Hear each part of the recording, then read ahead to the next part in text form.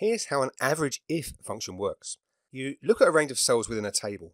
You try and pick out something in particular that you're looking for, and when it finds a match, it goes to a different corresponding column to average the values where there's a match.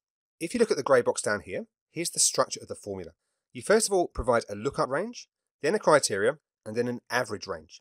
Now you can read that in English as where to check, what to check, and what to average. So in the first example here, it's saying, or asking, what is the average age of the plumbers? So what we're going to do is to come to the table, look at the trade range, D3 to D21, pick out the plumbers, and where it finds a plumber, go across to the age and use that value as part of an average at the end of it. So the only figures it's actually going to average are where the trade is plumber. So let's write this out and you'll see what I mean. We start with equals average if. Open the brackets. Now for this first one, I'm going to click the FX and run you through using the box here.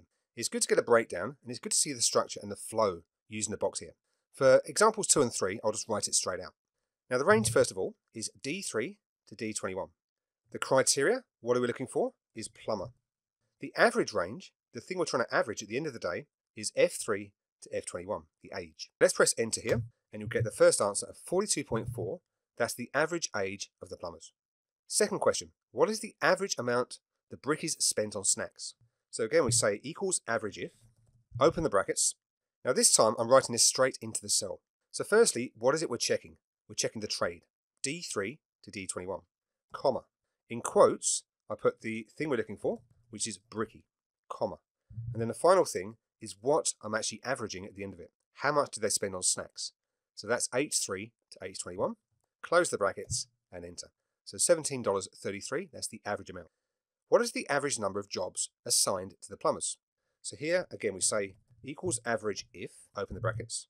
The range again, we're checking for the trade, so D3 to D21, comma.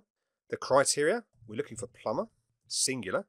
Even though the question sometimes is phrased plumbers, okay, you've got to make sure that your criteria matches what's in the table, comma. Now the thing we're averaging is the number of jobs, I3 to I21. So you put that in, you close your brackets, and you press enter. So 38.0, average number of jobs assigned to the plumbers. So that's average if.